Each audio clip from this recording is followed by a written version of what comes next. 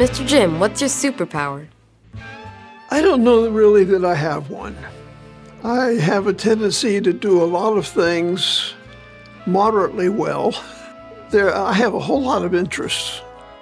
So I even in my career, I would call myself a generalist because I do generally anything.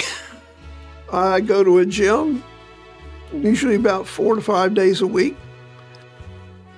I guess I'm just doing whatever I can to keep my brain going and my body going.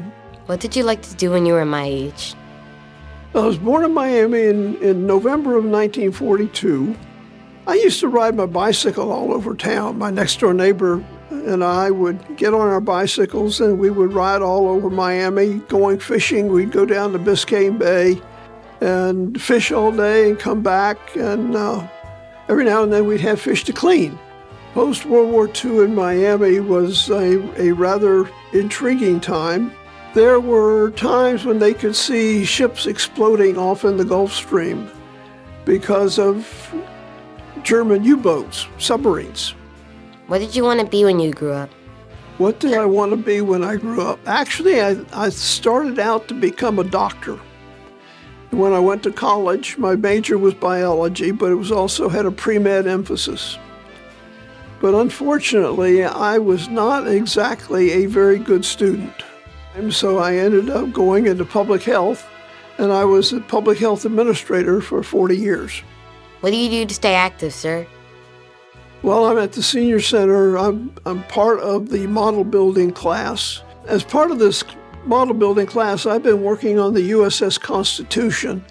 It's a full-scale model of a tall ship, the USS Constitution, which is the oldest active warship in the world.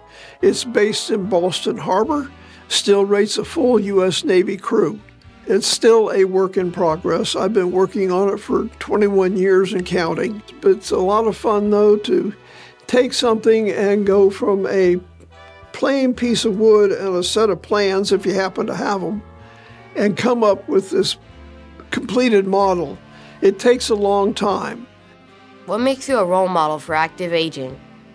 Well, besides going down to the Senior Center and giving them trouble, I am a puppeteer. My wife and I have the puppet ministry at our church, and we do it primarily for the preschool students at our Sunday school. I mean, with a name like Jim Hinson, you've got to do puppets. That's just a given. The Senior Center, I'm involved in the maintaining their database, and I track all of their volunteers and the time that they put in and how much it saves the city as far as their budgetary stance is concerned. Is there something you've always wanted to do? My wife and I wanted to do some traveling. What would we like to see? We decided on going to Alaska, and it's just a very interesting place to visit. How does it feel to be a Silver Star superhero? I'm amazed. I just went up there and was doing my job as was expected, I thought.